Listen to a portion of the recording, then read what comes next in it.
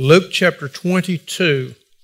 We've been in this last week of the Lord. There's a lot of momentous things take place all through his life, but certainly this time. In verses 31 through 34, Jesus tries to warn Peter. Peter is I want to say up front, Peter's a great, great man, but he was an impetuous man. And that was a strength and a weakness. Peter's going to say and do something if it's wrong, but he's not going to stand there with a dumb look on his face. He's never going to. He's a decisive character. As we begin, let's have a word of prayer. Lord, we're thankful for the new day, for the church, for Christ who bought it with his precious blood. We're thankful for the opportunities that are afforded to us as North Americans to live in a relative peace. We pray that you might ever allow this to be so with us. We pray that you would be with the country and be with your people within this country.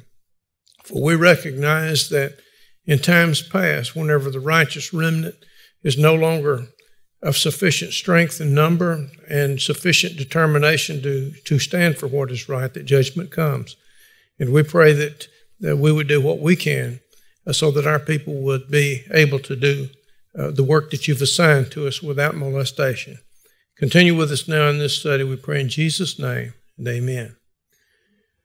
Simon, Simon, behold, Satan has demanded permission to sift you like wheat.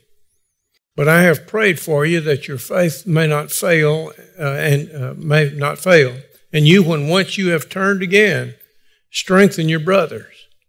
But he said to him, Lord, with you I'm ready to go both to prison and to death. And he said, I say to you, Peter, the rooster will not crow today until you have denied me 3 times that you may know me. 3 times that you know me, sorry. He, as I noted last time we got started on that, Luke doesn't give you specific time a lot of times, but here he gives Peter this warning, and I mentioned, I think last time, Simon, you know how people do that. That's what that is. He's trying to get his attention. He knows what they're about to face, all of them, and he's trying to prepare them for the onslaught of temptation that's coming toward them. And when he does that, you see, Peter is, I'm not going to do that. I think he believed that with all his heart when he said that. And I believe what he demonstrates, he demonstrates that he meant it whenever this mob shows up to arrest the Lord, and he draws his sword and he's going to do the Alamo. He could handle that. That's what he was prepared for. But the way the events unfolded, he was not prepared for, and Jesus knew that prior to it taking place. And he tried to tell him that he was about to be put in the vice. The devil knows each of our weaknesses. So he's not going to waste time. He didn't get to be the malevolent character that he is, not knowing what he was doing. And so he doesn't waste time on tempting a person with things that are not a temptation to them. He's going to come to the area of weakness, whatever it is, and everybody's got them. And that's what happens here. What happens here with Brother Peter? You notice he says that the devil has sought and gained permission to sift you like wheat. Now, where else in the Bible do you think of that happened? Exactly. Have you considered my servant Job? And it's a lot more detail filled in with Job. He lost everything. He lost his family. He lost his wealth. He lost his personal health. He lost really the support of his wife and remained faithful to the Lord. And there is no reason to believe that kind of thing does not continue to go on in relation not only to Peter and Job, but to everybody else. We are involved in a war between good and evil. That's been going on since the garden. And the decisive victory has been won. What we're in, believe it or not, is kind of the mop-up operation. But we don't want to take that lightly. Verse 33, the Savior has prayed for all his disciples, Peter and all of them. John 17 tells us more about that, and specifically he prayed for Peter, who has a leading role to play still. You know, who was one of the pillars in the church in Jerusalem? This is after the Lord's crucifixion, after the events of this time. Peter. He apparently was just a natural leader that people would listen to and follow. And you know that from if you just go out to a playground and watch kids play, there's always going to be a leader. Maybe a boy, maybe a girl, maybe the biggest one, maybe the littlest one, but there's going to be one out there, and everybody recognizes it. Well, Peter was that guy. Joe? Not to make an excuse for Peter, but I think the devil knows sometimes when we're approached real fast with something, we can make a decision, make a stand. The devil knows that in a way he can drag things out, and that'll cause us to think, and then we end up doing the wrong thing. Cause you to start second guessing, you know. And that's exactly how that is going to play out. Y'all know the story. They were ready to, there was two of them had swords. You know, obviously Peter's one of them. And he's ready. You know, just bring it. And so, I grew up around fishermen. Fishermen are pretty salty fellas as a rule. They work real hard. They in a dangerous business. And they're against the weather's against them, and there's stuff in the ocean that will eat you, and a lot of things that they face. And so it's not a surprise that he would be a pretty bold character. To me, it's not. And yet, as Joe points out, the devil doesn't hit him just like at one time. He's going to drag this thing out. And so Jesus has prayed. He knows Peter's inward weakness too well. You remember when he jumped out of the ship and goes walking to the Lord on the water. And then he looks around at the waves and takes note of the wind. You know, I grew up on boats and stuff, and so Lindell's going to look at the waves and take note of the wind before he ever gets on the boat, preferably. But certainly once you're out there, but he's got absolute confidence, and then all of a sudden, I don't know how it came to him, but probably like, what have I done? And stepping out here. And so he didn't have, at that time, the strength to remain firm. And he doesn't here in this circumstance. In the story of Peter's fatal self-confidence, you see a pitiful thing, a pitiful fall, really. And that is put in, no doubt, to warn all the rest of us. Not to look down on Peter or to put him down, but for all of us to take note of the fact, if a man as dedicated and as bold and all as Peter was could succumb to the temptation like that, what does that say to the rest of us?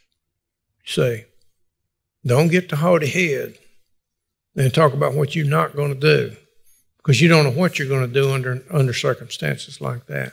And so a healthy confidence is necessary for every Christian, but it's got to be in the sense of reliance on the Lord, that we're going to put our faith in Him, not in our own resources.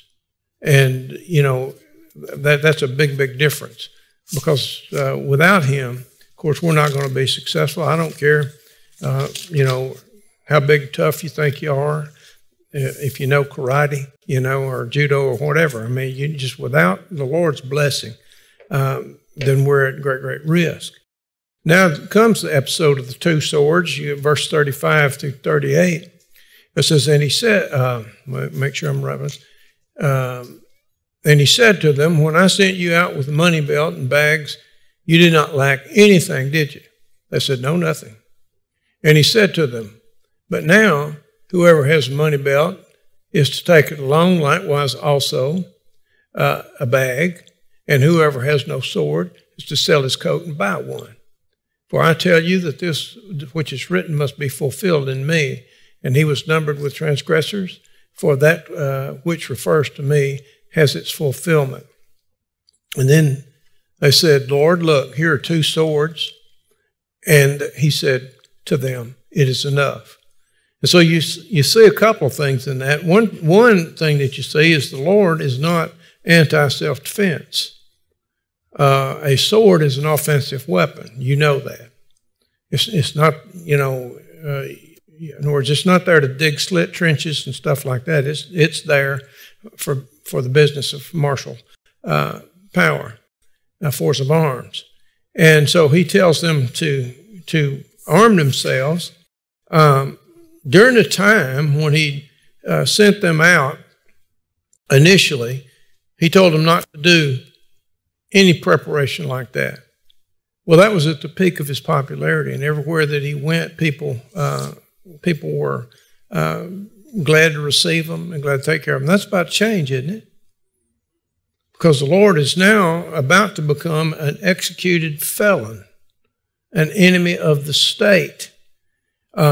We just assume certain personal rights and liberties because we've grown up in this country. You got the right to remain silent, and the Mirandizing and all of that takes place. You've seen that on cop shows. We had an old cop here named Alan Landine, was retired out of the Houston force, and when they started making Alan Mirandize people, his was shorter than the one that they tell you. His was, you have the right to be silent. That was it. And of course he said, I tell him, you're going to jail, and you can just explain it all to the judge, and he's going to decide. No point in you and I having a discussion. And so you got to just be quiet. Today that has to be elaborated a little bit further. But at this time, when he first sent them out, well, then they were received with open arms, and that's going to change. And he knows that. In verse 36, he says the hour has now struck when it's all going to be different. From now on, they're no longer going to be in the same situation they were, where they were honored and entertained and as the beloved of the master. He's already been rejected by the Jewish authorities, and they're about to trump up some charges by which they can get him killed as a criminal, a hated criminal. Even the Romans, you didn't execute a Roman by hanging them on a cross. That was just considered too bad. But that's about what they're about to do, of course, to Jesus. And so the immediate result of him being rejected by the Jewish authorities for the disciples is that they're going to start being recognized as followers of this felon, that the authorities they're going to lie about him, but they're going to say he's a subversive, he is a counter-revolutionary, he's against Caesar, and there were a bunch of those people that were in the Jewish community at that time. And so they're trying to tar him, or they're going to tar him with that. And so they can't depend any further on generous provision for their needs on the part of the people. And so they're going to have to rely on their own strength and energy and on each other and on the Lord to make their way through a very hostile world. I remember a fellow I went to school with was smuggling Bibles into Soviet Russia, back when it was still Soviet Russia. And he said, I had an old dumb kid with me from Arkansas. That's his words, not mine. And so he's wearing cowboy boots. And they stopped and found some Bibles. Oh, boy. And but he said, I remember that. He said, you never give up anything. He said, I hope y'all don't become smugglers of anything other than Bibles, but don't give up anything to the authorities. So I said, is this all your Bibles you got? And I went, no, I got some here in my boots and all that. And then Bill said, I'm going, oh, man, this guy's going to get us killed. They weren't killed. That was during the time of Mr. Brezhnev, and they were starting to, act more reasonable. I've told you this story a number of times, but he said one of the Russian officers, military officer, that had really acted like he was against us, and when everybody left the room, said he grabbed one of those Bibles or some of that literature and put it in his tunic and zipped it up and went and walked out, And so things were changing at that time. It wasn't like it is today. Well, these fellows are they're changing for them, and it's changing for the worse. And the state of affairs is going to arise. In verse 37, when that which was predicted in Isaiah 53 is going to be realized, the Messiah is going to be reckoned as a transgressor and killed as such. Was he a transgressor?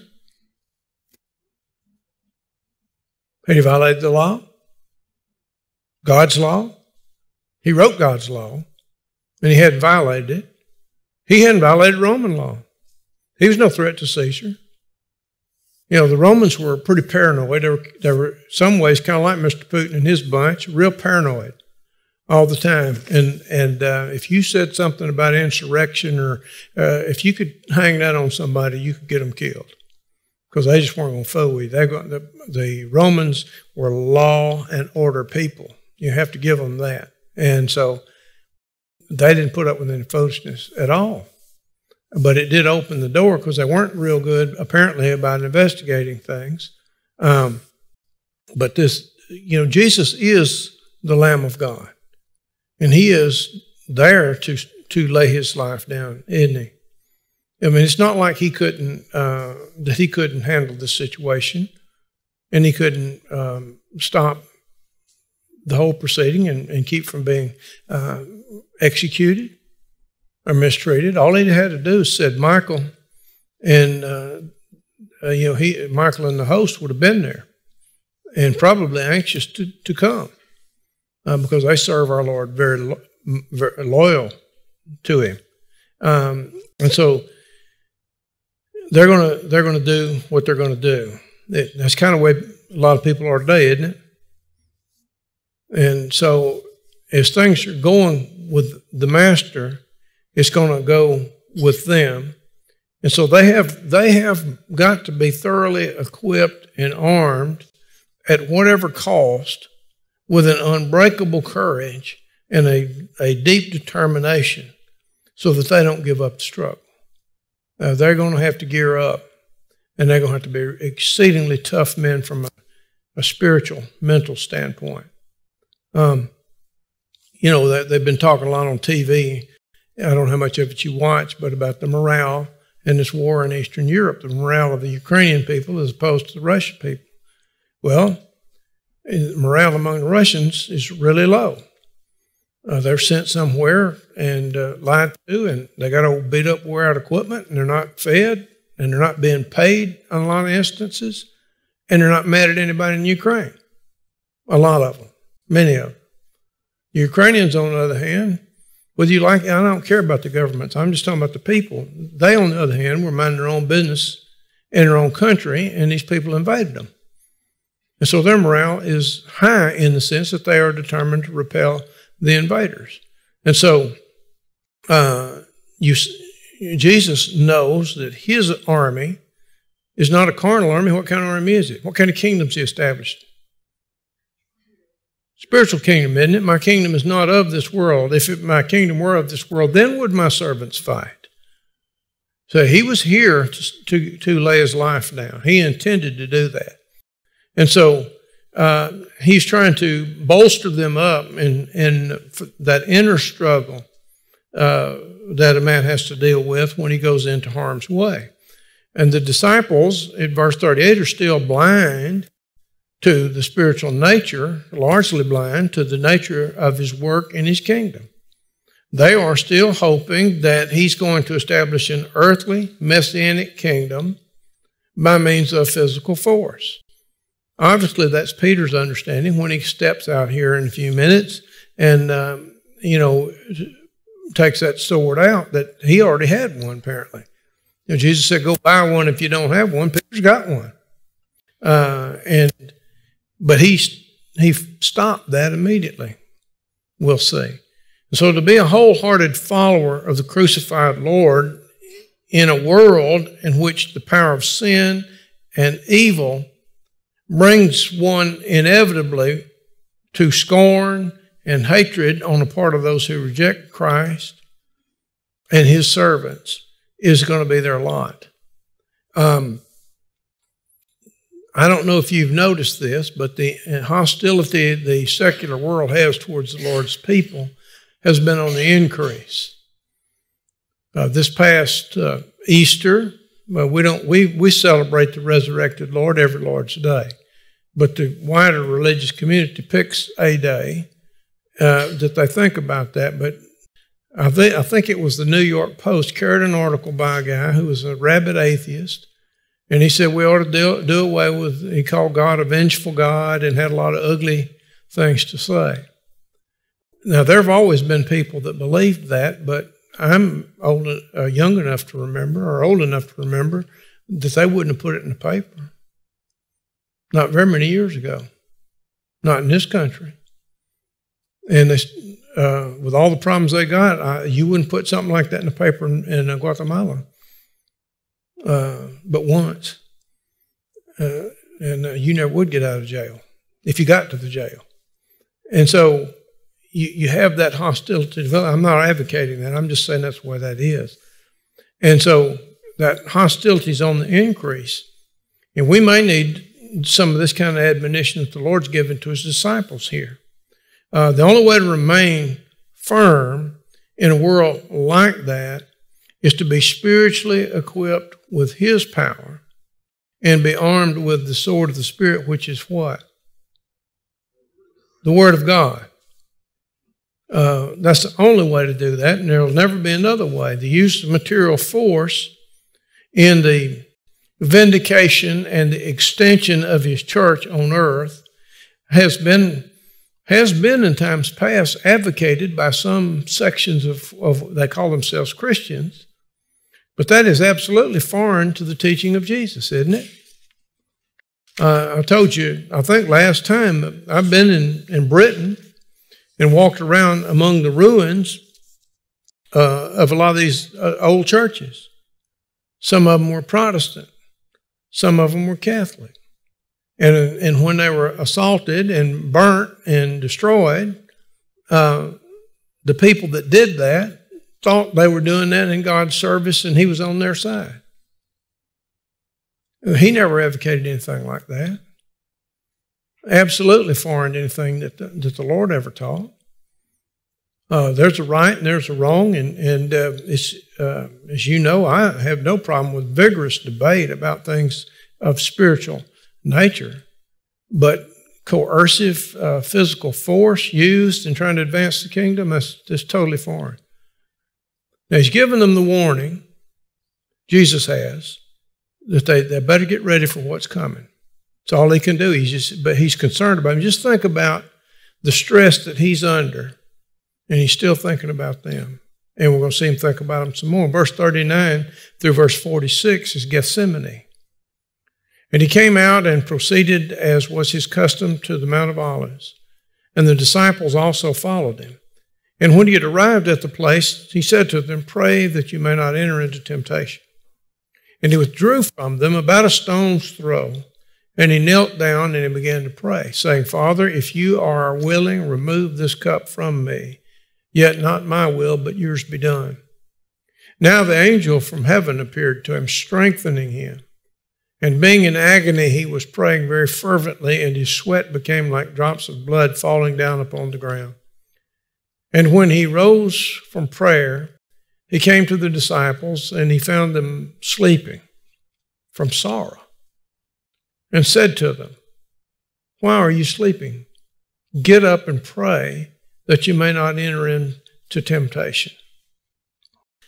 So we enter the inner sanctuary, if you will, of gospel history. And we see this incredible commencement of our Lord's, the religious world calls it the passion, the suffering that he is subjected to that ends only after he's endured being totally forsaken by God on the cross and entered into the obscure depths of death. And here at the commencement of that, we see the final drama of his voluntary and complete self-surrender. And it's important to keep that in mind. He came to do what he's doing because there's nobody, no thing, anywhere, in any dimension of existence that can compel him. He is sovereign Lord. But he's going to die for this creature. See, mankind must have some great potential. I always think about that because I look at how jacked up the world is and the mess that humanity's made of it. And I look at the embarrassing kinds of things we see from elite people that have good educations and have had every opportunity. And you think, how long, Lord, can you put up with that? And why would you, to be frank? And so there's inherent value in humanity, don't you think? Or do you think God would have died for man? That he would have died to pay the debt that he didn't know, to pay our debt.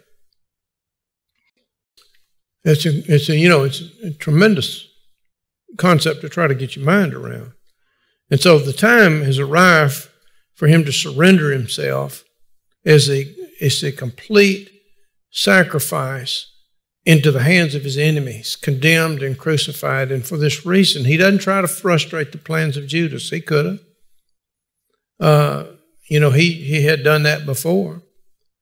We don't know when Judas went and did the deed, but at some point he left the upper room and he went and set this thing up of how he was going to turn Jesus over. But Jesus had evaded his enemies in times past by supernatural means and then sometimes just by good judgment.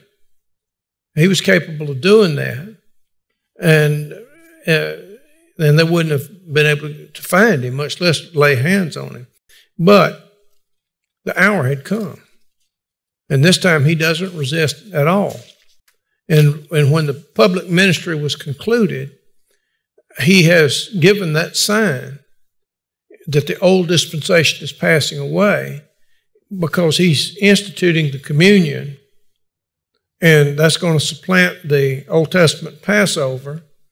And now everything has been completed, and he knows that the hour is struck, and he goes to the place purposely where he knows that Judas will lead the mob.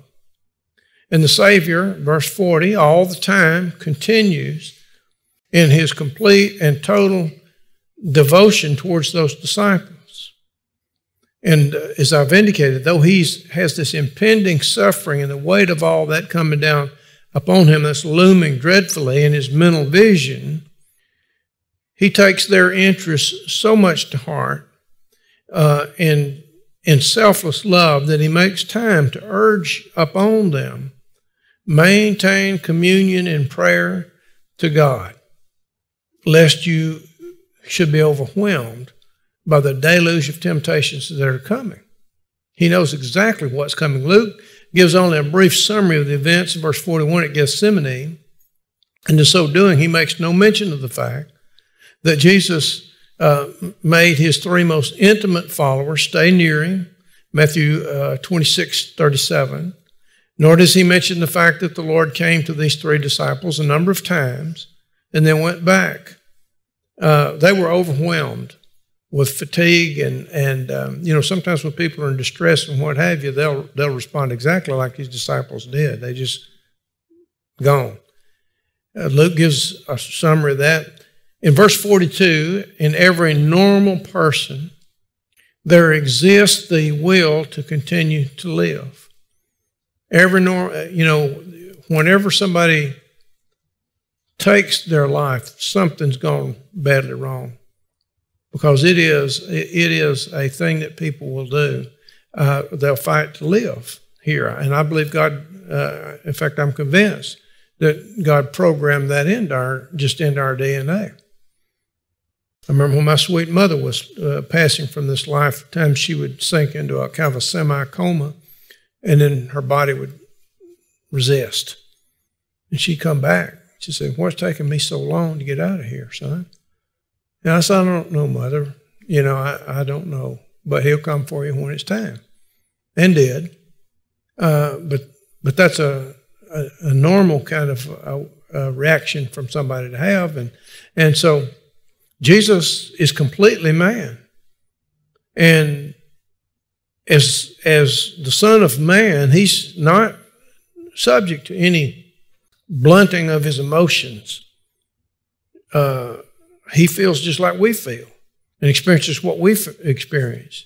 And there's no form of inward hardening that he has that we don't have. He, in fact, is probably infinitely more sensitive in his feeling of repugnance towards ungodly things. Don't you know that he set the world up one way and set it in order as it should be, and then to see what humanity, got so bad that he himself had to come down here and make a sacrifice so that humanity would not suffer God's wrath, righteous wrath. And so those things that he encountered day by day were no doubt offensive to him. It's impossible for him in his perfect humanity then not to experience the feeling of opposition to the idea of this humiliation and suffering and death that he hasn't earned. And all of this is made more intense through his knowledge that he's not only going to suffer and die, but he's going to have to undergo this for the sin of mankind, not his own. If you die because you earned it, that's one thing, but when you didn't, that's another, isn't it? You remember when Paul was brought up on trial, he said, if I've done anything worthy of death, then I consent. You take me out and execute me, but I defy you to show me where I have. And he made an appeal. And so the holy and just wrath of God against sin is going to fall on him in full measure because he has unreservedly put himself in the place of guilty mankind. That's his determination. And the judgment pronounced on sin is what? Death. And spiritual as well as physical. And spiritual death means to be utterly and totally and completely cut off and forsaken by God. Now, how dreadful then must this idea have been to the Christ who had from eternity lived in the most intimate, close association with his Father, such that we can't imagine it. And how thinking about being separated from him must have been. And yet he's still willing to be attached to that tree, sentenced like a common criminal, laden with sin of all mankind, willing to be the sacrificial Lamb of God. So I lack the power and the words to convey that. And I think you can spend a lifetime trying to plumb the depths of that, and you'll still be working on it. I just think we'll know when we get into his presence. But that's what he's done for us, what he's doing for us. And no man's ever going to be capable of sounding the depths, if you will, of what the Savior experienced in Gethsemane with the full reality of his suffering and soul and body that penetrates into his priceless, pure spirit. And when we hear his words on the cross, my God, why hast thou forsaken me? The veil, if you will, is lifted for just a brief moment, that we may see something of what he endured for the sake of a guilty world. However much the Savior's entire being recoiled from all that awaits him, and however violently the power of evil in these moments made a last attempt with all possible subtlety to frighten him away from the way of crucifixion. Notwithstanding all of that, he does not entertain even the least degree of sin or refusal to follow that road to the bitter end. He doesn't go down that path. It is natural and right under intense pressure and circumstances that he should say, Father, if you are willing, remove this cup from me. But immediately he continues, nevertheless, not my will, but thine be done. And so he surrenders himself again voluntarily, unconditionally, to drain the cup of suffering and death to the very last drop in accordance with the will of God as revealed in the Old Testament prophecies and in the heart of the Savior himself, ever since the commencement of his public ministry, he's known where he was going. And he's known that this outcome was there. And he's carried that burden all the way through. Why? For us.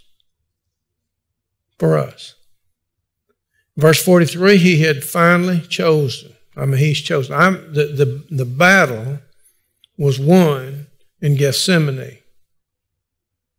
That's the reason we have a hope because of what took place there. That's where he made the decision. And we're going to see after that period of struggle, from then on, he's in charge. And he is princely, kingly in his responses and the way that he faces this. But he's chosen to be the sacrificial lamb. Some of us went and saw Mel Gibson's movie, The Crucifixion of Christ, several years ago. And I like the way they portrayed it because the Satan was portrayed as a character that had a big old hooded robe on, and you see these sinister, malevolent eyes slipping around, the way a coward always does.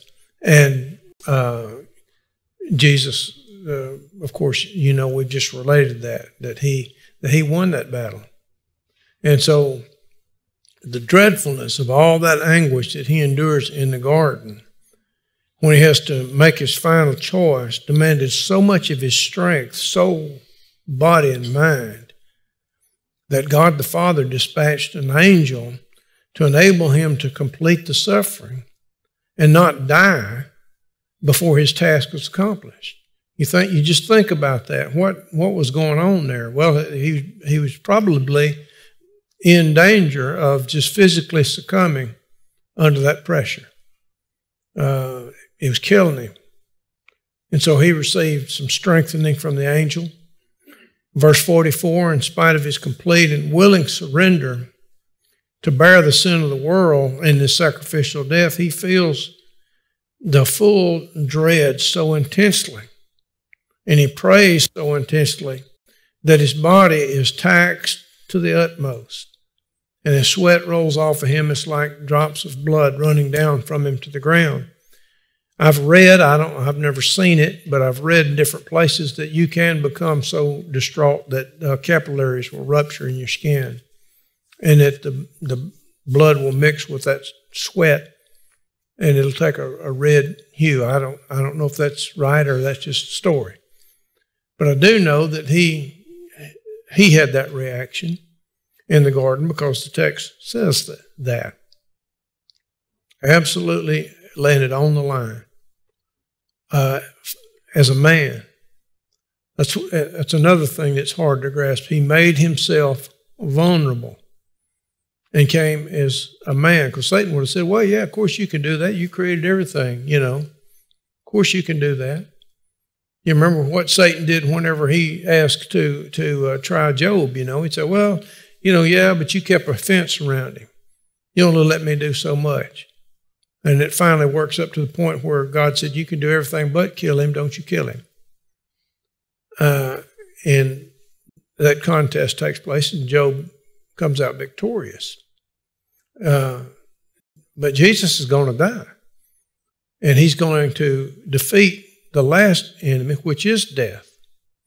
And so here he is engaged in a spiritual battle.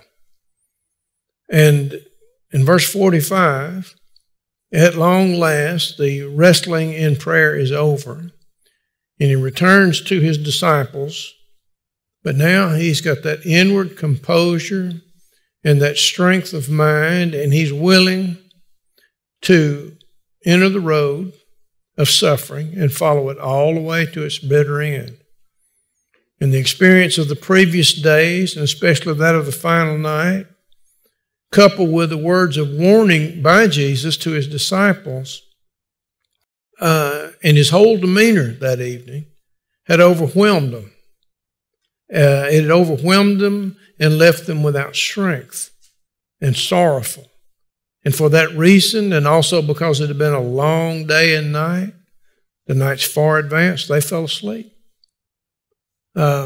waiting military guys will tell you, you learn real fast. If you get a chance to sit down, you better get some sleep. They're going to set up security and all that if Army's moving and what have you. Whenever they sit down, they're going to sleep. And they'll grab whatever rest they can because they may not get to rest anymore for a while. And so it's something similar to that kind of situation, I think.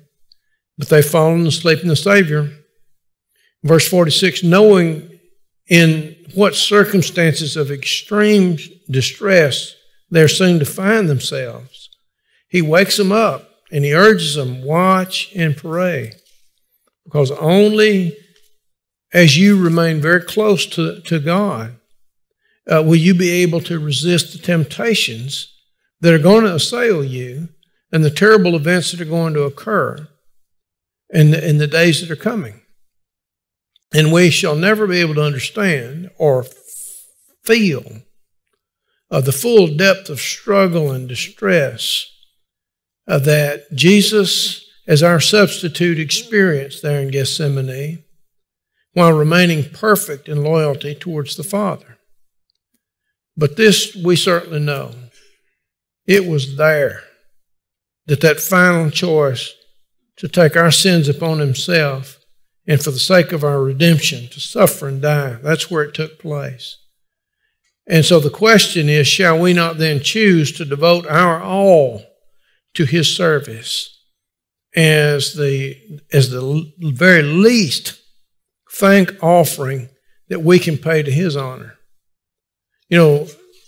After nearly 50 years of observing it, it's more than a little frustrating to me personally, to have people act like it's a real big deal to come back on Sunday night or come back at Wednesday. There are people that can't see. There are people that got extenuating circumstances. I'm not talking about that, but I'm talking about able-bodied, see, hear, all of that perfect, and make like it's just a big deal to come sit in an air-conditioned facility. When I look at this situation in the garden. And I think about what Peter, James, John, and Paul and all of those boys dealt with. If secular history is correct, all of them except John died violently in the Lord's service. But boy, they changed the world, didn't they? Preaching that story. They changed the world for the better. We now come to the arrest. And while he was still speaking, behold, a crowd came, and the one called Judas, one of the 12, was preceding them. And he approached Jesus to kiss him. But Jesus said to him, Judas, are you betraying the Son of Man with a kiss? And when those who were around him saw what was going to happen, they said, Lord, shall we strike with the sword? That's his disciples talking. And one of them struck the slave of the high priest named Malchus. That's not there, but that's what his name was, and cut off his right ear. And Jesus answered and said, stop, no more of this. And he touched his ear and healed him. Then Jesus said to the chief priests and officers of the temple and elders who had come against him, have you come out with swords and clubs as you would against a robber? While I was with you daily in the temple, you did not lay hands on me. But this hour and the power of darkness are yours. And so again, complete control. Now, they don't see it that way. The world won't see it that way. He was in complete control of that situation. And in the silence and the seclusion of Gethsemane, where Jesus is alone with his Father, and when he knelt down in anguish of spirit, now after his final and complete surrender of himself to be sacrificed and bring to fulfillment the ancient prophecies and to put in action the eternal plan of salvation, he acts with great calm and fearlessness. Before his Father, he had knelt deeply in complete self-surrender. But just as in his former ministry, and so now in the last stages of the way of humiliation and suffering and death, he shows not the least weakness, not the slightest fear of his persecutors and those who would dare to judge him. I'll tell you what, you're fearful for them, and yet they brought it on themselves. Just think of those that sat in judgment of the Christ when he comes back. I mean, and those who would dare to put their filthy hands on the Son of the very God. He, in his perfect humanity, is master of the situation in the presence of his enemies. And even when outwardly it seems as though he's powerless prey, he comes out forcibly in the story of his arrest. Verses 47 and 48, the crisis concerning which Jesus had warned the disciples is upon them. It's at hand. And while he's still talking with them, a multitude with Judas appears. And they, through fear of possible resistance on the part of the disciples, they've got a comparatively large group with them. And I'll have to say for old Peter that I don't think he cared if they brought the whole Roman army at that point. But they brought a big bunch with them, and even some members of the Sanhedrin come to arrest him. That's their supreme court. And the traitor, Judas, had arranged with Jesus' persecutors that the one that he saluted with a kiss would be the Nazarene whom they sought. And this was especially needful at night, so there wouldn't be any risk of Jesus getting away or getting the wrong person. And, you think about the kiss. It's kind of like in Europe. When I was in Chile, they're very formal. And wedded brethren there, they'll greet you, shake hands, and they don't actually kiss, but they'll on each cheek, and then they back up and turn loose of hands. It's a greeting that, and that'll usually be the first time they meet you, and then after that, it's less formal. So something along those lines is what's taking place. And Jesus, when they came to the Savior and his disciples, the traitor immediately steps forward. He's wanting that money, isn't he? And salute the Lord with a kiss, and thus to indicate him as the one that they've come for. And from Mark chapter 14:45, we know that the Savior permitted him to do that. And only afterwards said, Judas, would you betray me with a kiss? And in these last words of the Lord to the one who had so often had an opportunity of learning, so often had an opportunity of being with him, of knowing and loving him, but who loved the darkness more than the light, for the last time Jesus is trying to bring the man to his senses. He's making a play for that guy's soul. Perhaps maybe he'll still come to repentance. That's the Lord that we serve. That's the way he is. I don't know about you, but I lack that. I think I'm fairly patient, but the Lord's willingness to forgive is just near boundless. What does that say to us? If we seek forgiveness, he tells us what? We must be forgiving, right? And so none of us can say, well, I just can't do that. If we couldn't do it, he wouldn't have said do it, would he? And so there we are, right? And he shows the example. Verse 49 and 50, even before the Savior could reply to the question of the disciples, do we draw swords? Brother Peter's already made the decision in his case. And we'll talk about that next time, our Lord willing. Yes, sir.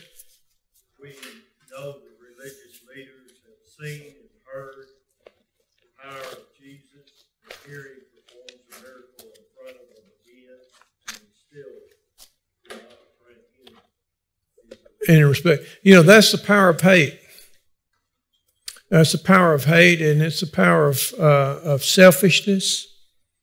See, because they're in the top spot in society, and he's a threat. to them. And so they're willing to do anything. You know, it's incredible. We don't want to go there ourselves. God bless you.